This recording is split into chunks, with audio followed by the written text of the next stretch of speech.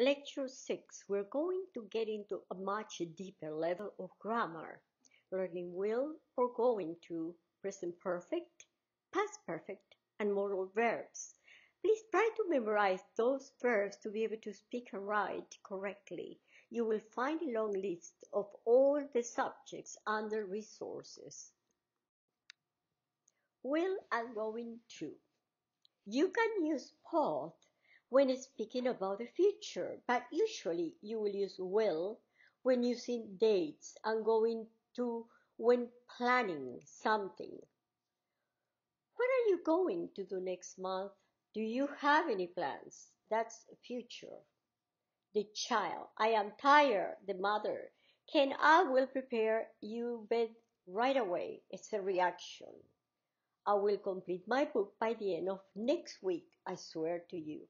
That is a promise. What do you think she's going to take next semester? That's future. She promised me she will be here for my birthday. Promise. Do you know what you're going to become if you eat like this? Intention.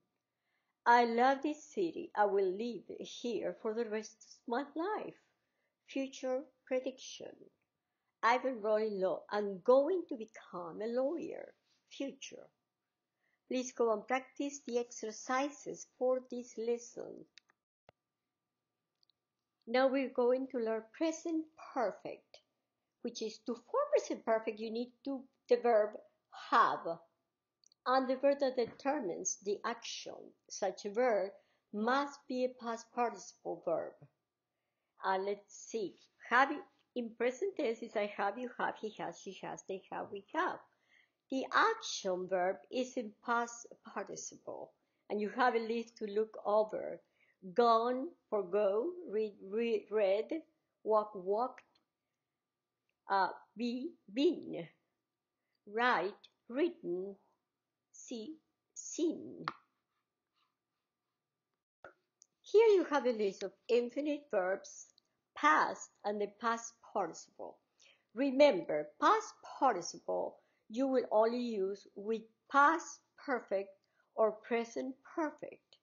Be was where, and then it's been, become, became, become, do, did, done, go, went, gone, drink, drank, drunk, eat, ate, eaten, fall, fell, fallen, get, got, gotten, made, made, run, ran, run, see, saw, seen, steal, stole, stolen, tell, told, told, write, wrote, written.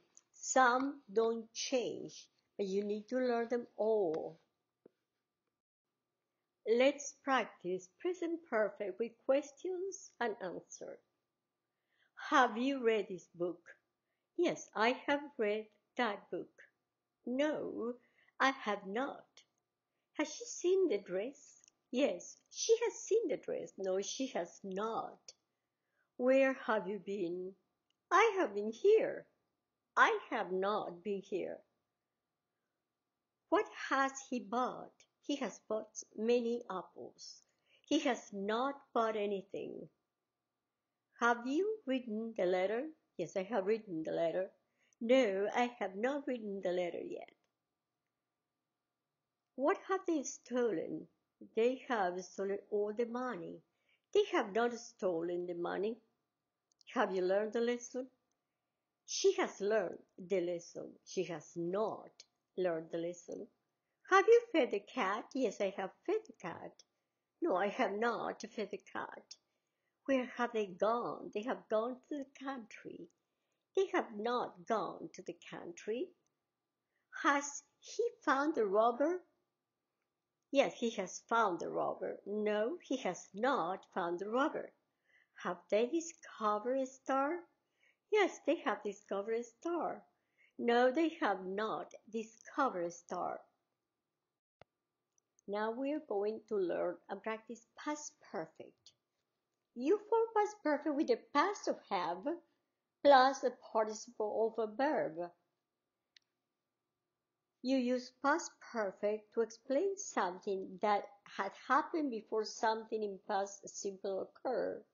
For instance, I had finished my test when my teacher called me. My teacher called me is past simple, but past perfect is the explanation of what happened before she called me. I had finished my test. Examples. I had worked all day when she arrived. I had studied for hours. I knew I would pass the test.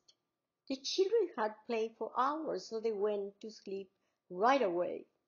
They had canceled my trip without telling me. The lady woke up very frightened because she had had a nightmare. He had just come back from the theater when the rain started. We had played tennis for 3 hours when they asked us to leave. I had waited for 40 minutes when I realized I was in the wrong place. They closed the store where she had worked for many years. Questions and answers. For how long had the pianist played when the crowd started applauding? The pianist had played for 2 minutes when the crowd started applauding. Where had you gone when he arrived at the church? I had gone for a walk to think about the wedding. How long had you worked at the company when they fired you? I had worked for 10 years when they fired me. What had you done with dinner for him to get upset? I forgot he was a vegetarian and I had cooked meat for dinner. How many cups of coffee had she drunk before the interview? She had not drunk any coffee, she was just nervous. Modal verbs.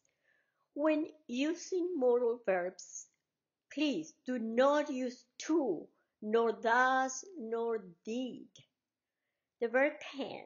Can means physical ability to understand or do something. I can read. She can run fast. We can see the mountain from here. They can lift heavy boxes. Also as a possibility, something can happen. It can happen to you. I can blame you for that. She can afford that house. Use for permission. Can I see the doctor now? You can leave now. Can I tell you the truth? Contractions. To form contractions, we just join cannot all together. That's one way. And the other is can apostrophe T. I can't read a book because the letters are tiny. She can't finish the lecture without the microphone. He can't lift a car with his hands. I can't speak German. He can't sing very well. Interrogative, positive and negative. Can I? Yes, you can. No, you cannot or can't. Can you? Yes, I can. No, I can't. I cannot or I can't. Can he? Yes, he can. No, he cannot. He can't. Could. Could is past of can. I could play the piano when I was 6. You could not speak English last year.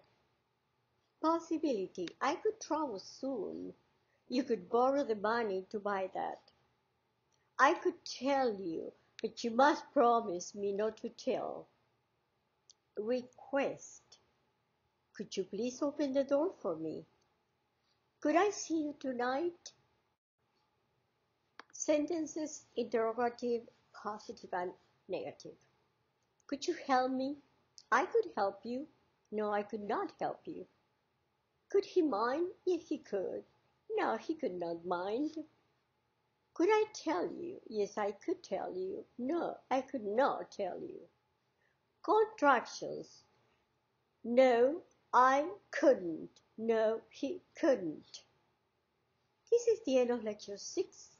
Please continue to lecture 7.